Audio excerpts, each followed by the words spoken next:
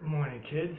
I'm Phil, and today I'm excited to introduce you to our first episode of Painting with Phil. So let me just write that up here. Painting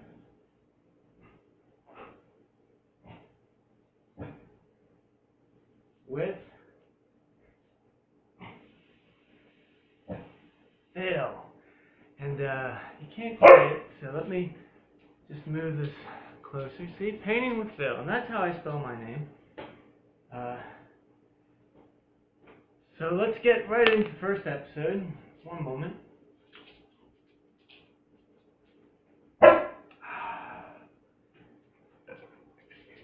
Excuse me. Anytime you burp, you should say excuse me because it's polite.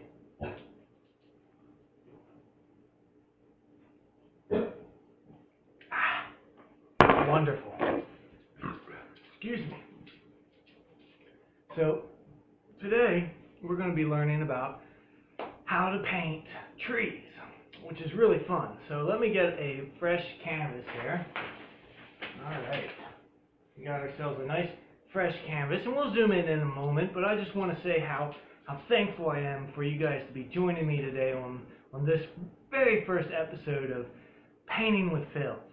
So let me just introduce you to a few of my members here on the show.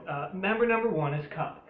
Cup holds your water. See, anytime you want to paint, you should have some water to wash your paintbrushes off, because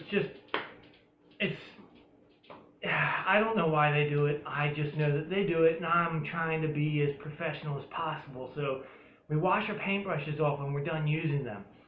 And sometimes if you're trying to switch the color you're using and you don't want any of the old stuff on there, you want to wash the paint off, okay? Which is fantastic. Now, I look like I'm looking off to the side, and that's because I kind of am, because the camera's not quite centered. Like, I could be looking at you, and then I look at the camera and I'm a little off to the side. But it's okay. It's okay, because just imagine, use your kids, use your imagination that I'm looking at you and not off over here. So the first thing you want to do is you want to get a plate, and the plate is your palette. So you're going to take your paints and you're going to put them different colors on there on the plate, so that you have them all in one place and you don't have to be going bottle to bottle, okay? Then you're going to take your paintbrush and you're going to dip it in the paint, and you might mix some, and then you're going to, when you have the color you want, you're going to paint it up here. You're going to paint, and today we're going to be painting a tree. And after you've painted your tree, which is awesome,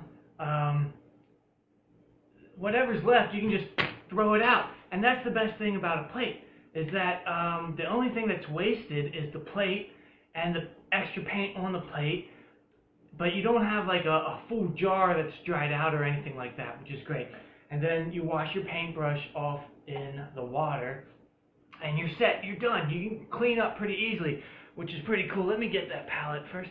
Now I've gone ahead and I've mixed some of our paint colors already, and as you can see here, I have some orange paint and some blue paint and some more blue paint, some yellow paint. The yellow paint's not very easy to see. I hate yellow, and I probably won't use it today.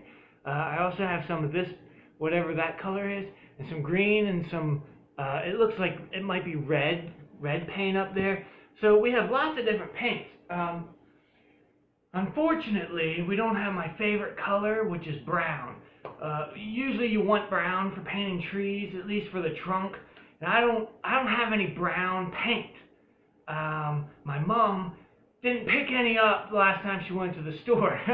Thanks, Mom. You know how that is, though, because you probably have mothers who never get you what you need, and they never get you what you've asked for, even though you've asked her like every time. You've even written it down on the grocery shopping list, brown paint, and they don't get it.